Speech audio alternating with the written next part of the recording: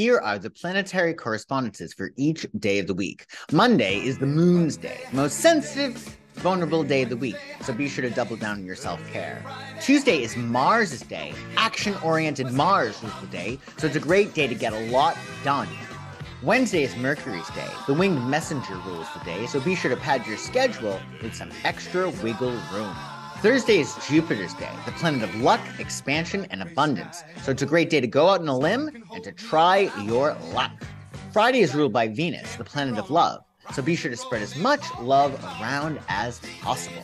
Saturday is Saturn's day, the planet of discipline, restriction, and responsibility, so it's a good day to get your ducks in a row if they're not already. Sunday is the sun's day, so be sure to bask in the joy of being alive. Be sure to subscribe for more astrological and law of attraction tips.